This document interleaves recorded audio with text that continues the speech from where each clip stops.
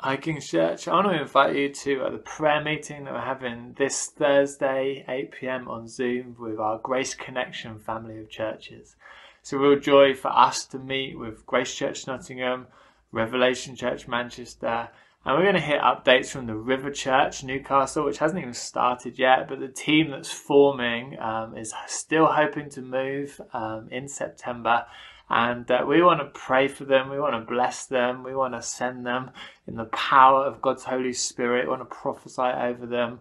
And just for them to know that we're right behind them, that we're genuine family. And I think in doing so, we actually get to be a little bit like the family of God we see in the New Testament, where Paul, who was traveling all over the place, was writing letters to people in different cities and trying to stay in touch. And they were connected through their shared kind of new life in Christ, and they were kind of giving money and prayers and support. And really, that in a small way, that's what we're trying to do with our family of churches, and why we're working hard to meet on Zoom all together is we want to pray, we want to stand before God together, we want to have a lot of fun, we want to worship, we want to celebrate, we want to declare truth over ourselves and over one another, and we want to pray for our churches, we want to pray for the state of our nation, we want to be God's people unified in the Spirit.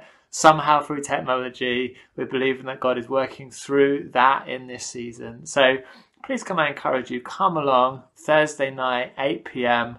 I don't know what your plans are, but if there's anywhere that you can be available, it'll be so encouraging to see a number of you there, to see faces. I know that when you go on, you're going to not recognize quite a few faces from other churches, but I think that's going to be half the fun. We're just doing it once, it's one time. So yeah, come along, we'll see you there. I can't wait to pray. Grace Connection prayer meeting this Thursday, 8 p.m.